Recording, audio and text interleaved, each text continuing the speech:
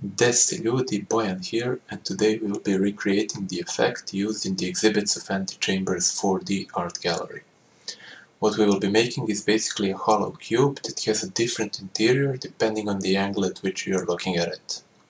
We will also expand on this by showing how you can implement it on an object with not just a square base, but a triangular one as well, like this one, or in fact you can have as many sides as you want. Here's an example with only 2 sides, but you can arbitrarily scale this to have as many sides as your heart desires. One possible solution to this is to use something like portals that render objects on the material that is applied to the side of the cube, but I decided to go with a different, easier and more efficient approach. We will make a material that takes the location of 2 edges of a side of the cube as input and renders only the part of the interior that is between those 2 edges. I will start with explaining the math behind this, but if you just want to see the implementation, here's the timeline of everything contained in the video, so feel free to jump to whatever part interests you. Also, if you want to download the project and play around with it, the download link is in the description. Okay, so let's open up Paint to quickly explain the math here. So every object will have 2 poles that are dedicated to limiting the object's visibility. So for example, if our player is standing here, we only want to render parts of the object that are within the field of view of the player and between these 2 poles. So we just want to render this part of the object here, while making the rest of it invisible. Our approach would be to take all possible vectors from the player to the object and check what vectors pass between the poles. So each of these points of the object that are marked with blue vectors that go inside of the poles will have opacity 1, and everything that is marked with red vectors that go outside of the poles will have opacity 0. And we can check if a vector is between the poles by checking whether the vector is between the vectors that go from the camera to the poles. How do we know if a vector is between 2 other vectors? We can use a 2D cross product to determine how one vector is oriented relative to another.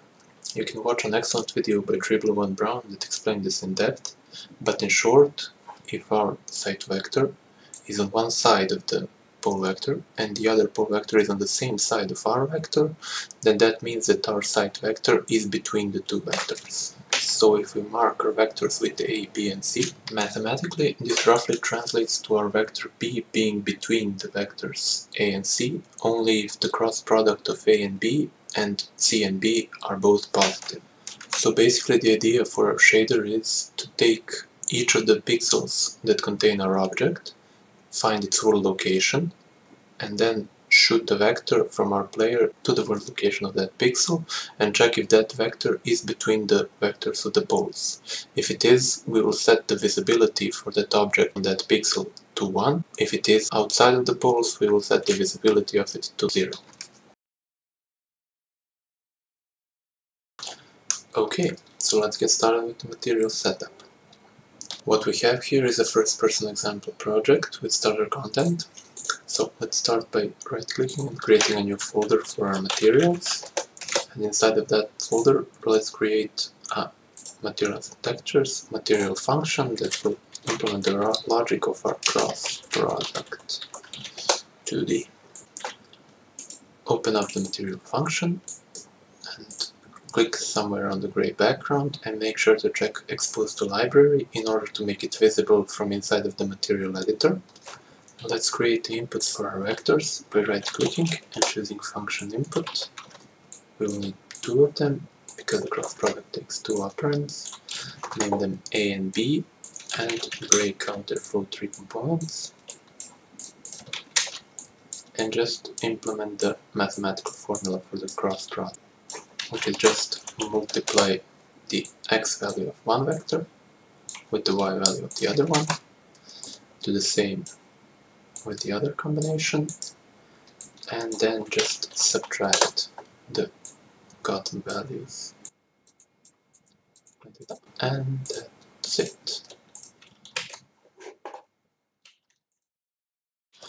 Once we've done that, let's go back and create a material function that will handle the opacity mask.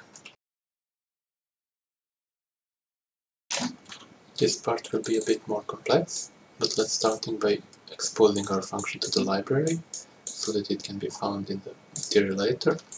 And let's create two function inputs for our vectors that will represent the locations of the poles. Now these two inputs are the positions of the endpoints of the vectors that go from the camera to the poles. To get the endpoint of the vector that goes from the camera to the position of the pixel inside the world of the object, we will use something called world position. This node returns the position of the current pixel in world space, and we will subtract the camera position in world space from these 3 points in order to get the vectors from the camera to those points. Let's rename these inputs, and to give you a better idea of what they represent, here is my beautiful art piece from a few minutes ago. Basically, this top vector is the vector A that goes from the player to the first pole. This absolute world position vector will generate a vector that goes from the camera to each of the pixels that contain the object, and this would be the vector C that goes from the camera to the second pole. Now let's check if the 2D cross product of our vector that goes to the object and the vector that goes to the first pole is positive. Do this by using our cross product 2D function, and as you can see, I don't really want the inputs to be like this, so let's just set the priority of this input to 10, and now they're switched. So now calculate the cross product from the first pole vector to the object pole vector, and let's check if it's positive by creating an if node, plugging the cross product into the if, and compare it with 0. So if our cross product is greater than 0, we want to return 1, and if it's less than 0, we want to, or equal, we want to return 0. This should do the trick. Now let's do that for our other two vectors. So check if the cross product of our object vector and second pole vector is greater than 0. If it is, return 1, otherwise return 0. And now these two ifs will return 1 if their cross product is greater than 0, otherwise they will return 0. And since we want our function to return 1 if both of them are greater than 0, we can just multiply them. So if either one of these is 0, it will cancel the other one out when we multiply them, and it will result in our function returning 0. And that's our masking function done. So what we have here is these 3 vectors, one that goes from the camera to one of the poles, one that goes from the camera to the world location of each pixel that contains the object, and one that goes from the camera to the second pole. And then we check if the cross products of those vectors are positive, and if they are, we return 1, otherwise we return 0. And now let's make a quick test material to test out. So right click in the content browser, go to materials and textures, create material, name it test material. So the first thing we want to do is click on the result node and set the blend mode to masked. That way we can modify the opacity mask and make some parts of the object invisible. After that we will need 2 vector tree nodes that we will convert to parameters so that we can modify their values from the code or blueprints. Name the first one pole 1, name the second one right click, convert to parameter, pole 2, and then just call the masking function, connect the inputs, and connect the result with the opacity mask node.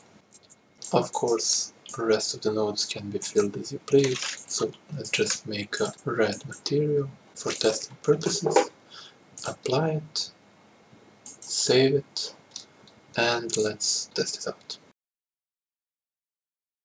So let's start by adding 2 cylinders, make them ultra thin and high to improve this effect. Let's name it pole1. Hold Alt while dragging to duplicate it. And let's create a cube that will be our object on which we will apply our material to. Okay, select all three objects, go inside the level blueprint and add the begin play event. Right click, create different references to the three selected actors. So now we have references to our poles and our cube. So the first thing we will need to do is create a dynamic material instance of our test material so that we can change its parameters in runtime. Then set the vector parameter value for the pole 1 and pole 2 to the world locations of the poles. And after we've done that, we just apply the material to our cube.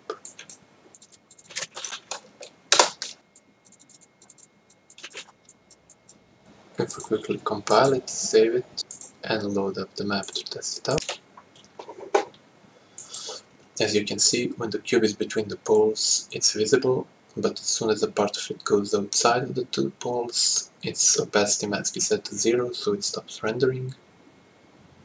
If we go around it, it still won't show. So basically that's the effect that we were aiming for. To complete the 4D cube effect that we were aiming for, let's just quickly add 3 more objects inside this, so we can render a different object for each side. And let's add 2 more poles to make the shape of a cube. After that, open up the blueprint editor. Let's clean this up a bit and move all of this into a function that will create and set test material. And then what we will do is just add references to all the newly added objects.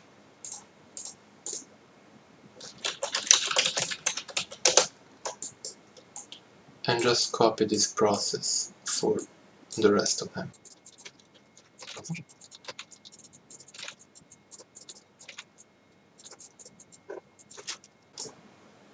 So what we did here is make our cube object visible when it is between poles 1 and 2, our cone object visible between poles 2 and 3, our cylinder visible between poles 3 and 4, and our sphere visible between poles 4 and 1. So something's wrong. And that is because these poles aren't oriented in a clockwise fashion, counterclockwise actually. So 1, 2, 4 and 3 should be swapped.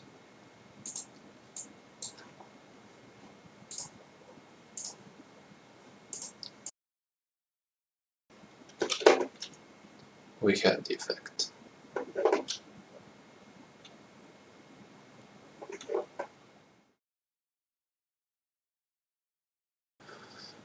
We can also modify an existing material to allow support for this just by creating 2 vector 3 parameters and naming them pole 1 and pole 2 and calling our masking function on them with there is currently an opacity mask, we just multiply it with our current one.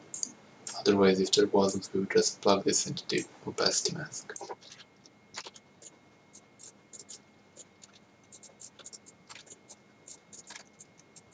Also, if the material isn't masked already, we need to change the blend mode to mask.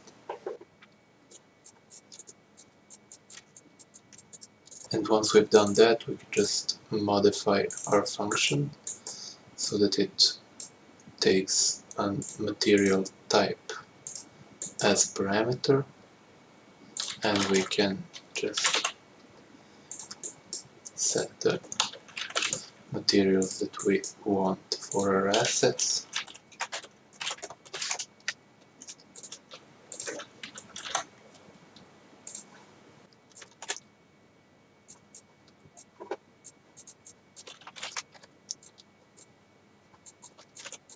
Compile, save, and once we start, we will see that it also works perfectly with materials.